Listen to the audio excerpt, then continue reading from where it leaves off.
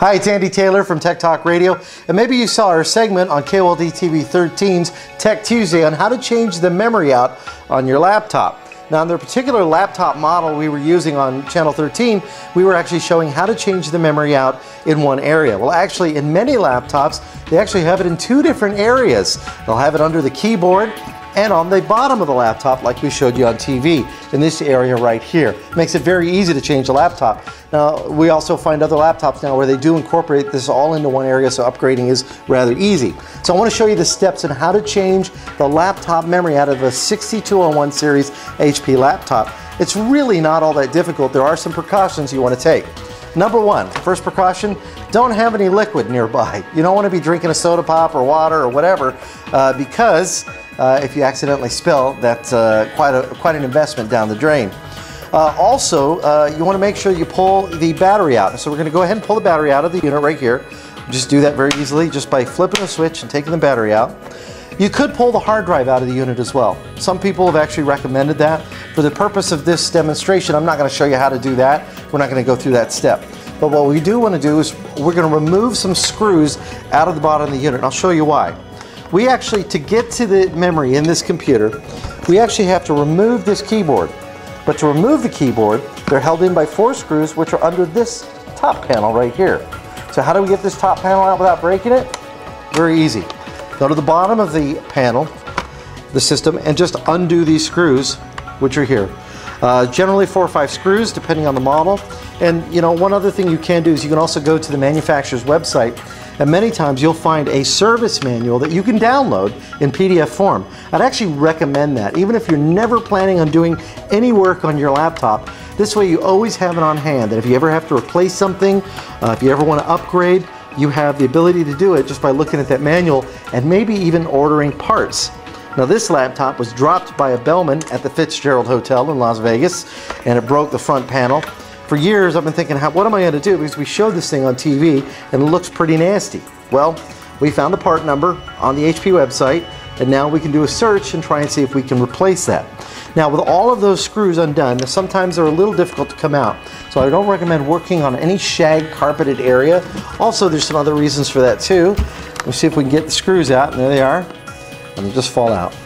So we'll go ahead and we will put these away in an area where you're not going to lose them either. And don't want to work on a dark surface because then you'll never find them again. So we open up the laptop. Now, instead of opening it up like you normally would, like if you're going to work on it, you want to go ahead and swing this all the way down. This will allow this area to pop up. You want to start from the right side, all right, and just give it a little pull. Be very gentle with it. Don't just rip it up, and then lift that piece out. There's nothing holding that piece to the board, so you're okay there, and put that aside. You want to protect this area. You want to be very careful about this because this is the connector that goes to your LCD screen. You lose your LCD screen laptop? Well, yeah, you could connect it to an external monitor, but nobody really wants to do that. Next thing you want to do, let's go ahead and take these screws out of the keyboard. Now, some people have found by looking online at the HP manual, you can actually purchase a replacement keyboard. They're really not that expensive, and a reason you'd want to do that is because you use your laptop all the time, you're a little rough on the keys, and maybe you've rubbed off some letters or it just doesn't look nice. Well, here's how easy it is to do. But before you take the keyboard off, you want to remember, lift it gently, because it's not like that first piece that we pulled off. It is attached, and it's attached via a ribbon cable. You break this ribbon cable, you are going to have to get a new keyboard. And this cable is attached to the motherboard, which is right under this unit right here. So we'll go ahead and we'll kind of put that aside. We're not disconnecting it completely, because now, where's the memory? Well, they're smart. They put the memory under this protective piece right here. And getting to it, fairly easy. Put this piece aside. You're going to want to reuse that. Just take your fingers, just like you did on the other one, and flip it open. It'll pop out at a 45-degree angle. So we went to Crucial. We went ahead and got the memory kit. And what we're going to do now is we're going to go ahead, put the other memory in one of these resealable bags so you can store it and protect it. Then get your new memory, take it, slide it into the computer. Basically, you saw this. There's a key there. You want to put it in the right, where you see that notch is, and then push down. It'll snap into place. So now what are we going to do? We're going to go ahead and put the computer back together.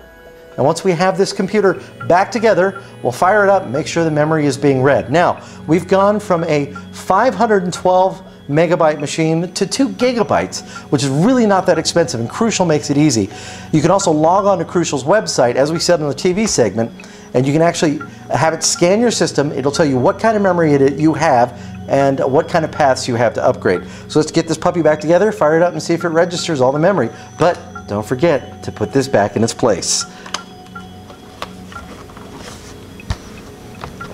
Okay, we snapped the battery back in. Let's go ahead, turn it over, open it up, and hit the power button. Now here's how we're going to tell that we have the proper amount of memory. When your system's booting up, and you may have a little problem seeing this on the camera, we're going to go ahead and go into our mode here where it's going to test the memory. There you go, 2046M. That's basically 2 gigabytes of memory, and we're good to go. Our system will now go ahead and boot. We're going to boot it normally. There you go, you've just upgraded your system to 2 gigabytes of memory with the other memory upgrade you did on the bottom of the machine. Now remember, depending on each system, you're going to have to check with your manufacturer or even check with Crucial.com, where you can find out just how much memory your laptop can take. And even if it can take a lot of memory, you'll find some laptops coming up now that will take a lot but run in Windows XP64 or Vista 64. With Windows XP standard basic 32-bit version, you can only use 3 gigabytes of RAM information anyway, so that's all it'll access. So you don't want to go overboard with it. But in the meantime, you've pepped up your system. I'd recommend doing a defragmentation, and if you want more information, check out the manufacturer of your laptop's website or Crucial.com. I'm Andy Taylor for Tech Talk Radio. Thanks for checking it out.